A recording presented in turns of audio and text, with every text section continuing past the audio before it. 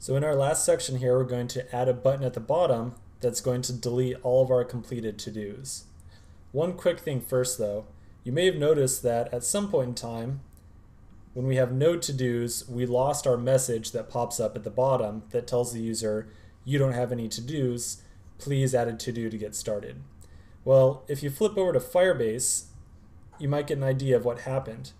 When we delete all of our to-dos, we're not left with an empty object here, as items. So when we load our items, we just get back null. We don't get an object, we don't get an array, we don't get anything.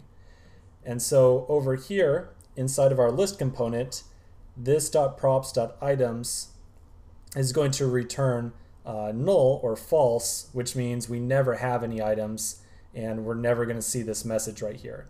So to fix our issue, all we have to do is delete this and statement right here, and then we'll just flip like so, exclamation mark, and then sure enough we get our message showing up. Fantastic. So we'll add our to-do back in.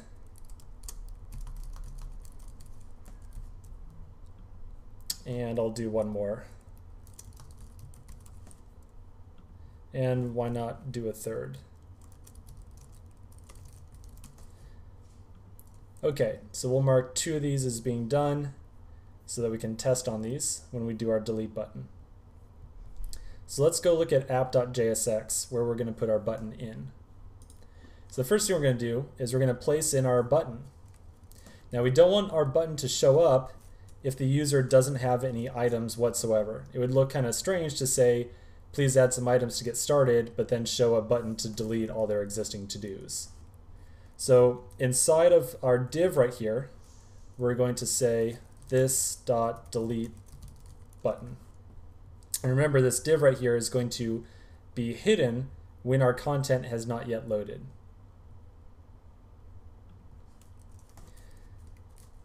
So we'll define delete button, and we'll say if this.state.loaded, just return nothing, else return div class name text center clear complete. Oops. And then we're going to put in a horizontal divide. And finally, our button. Type button. We'll add on click handler.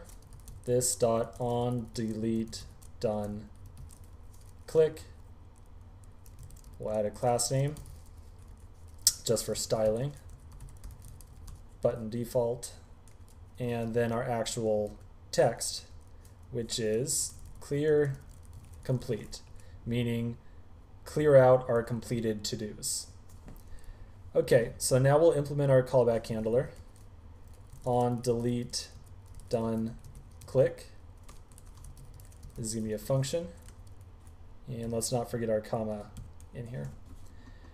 Okay, so what we're going to do in delete done click is to loop over our list of items and find any that are done. If it is done, we're going to ask Firebase, our Firebase reference, to find that particular object and just remove it. So we'll say for var key in this.state.items.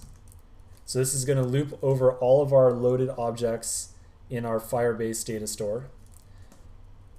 If this.state.items at key, so this is looking at a particular item, done is equal to true.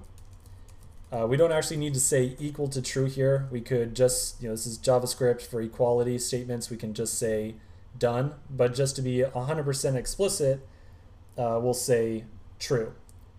This is just done in case, maybe in the future we come back and add a new feature where to-do could be in progress, in which case maybe done would be a string that says in progress or something like that. So just kind of doing a little bit of future proofing in here. We will say we're going to ask Firebase to delete this object. So remember, unlike our list item where we created a Firebase reference to a specific to-do item.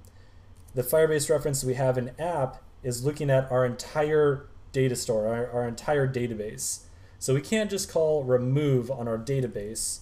What we want to do instead is select a particular to-do, which we do with the child method right here.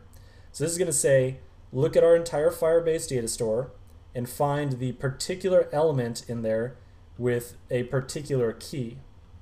And when you find it, we'll just remove it. Cool. So let's save this and test it out in our browser. We've got our button on here, and we'll say clear complete. And unfortunately, we get cannot read property child of undefined. So what that means is we forgot one little step in here. We forgot to save our Firebase reference on this up in component will mount. So if we just put in this.fb, this.fb, and this.fb. So now that we have that reference fixed, we'll save. Let's try it again. And cool. Let's verify that worked over on our Firebase dashboard. And it sure did. We've only got one to-do left. Let's do one last little step here and just put some bottom margin on this button right here just to clean things up a little bit. We have the handy class name clear complete. So I'm just going to copy this.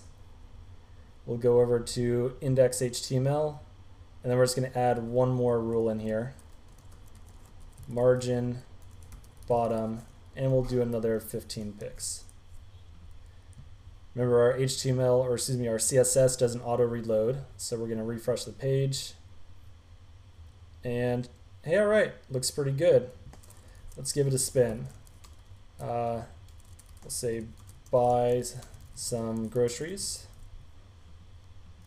and we will do some homework. I don't know about you, but today I've already taken out my garbage. I don't really do homework anymore per se, so we'll change this to just do some work and save it. And what the heck, we'll say clear complete because we already took out the garbage today. And that's it. That's our whole to-do list. And on the next section, we're going to start with an introduction to Flux. Hope to see you there.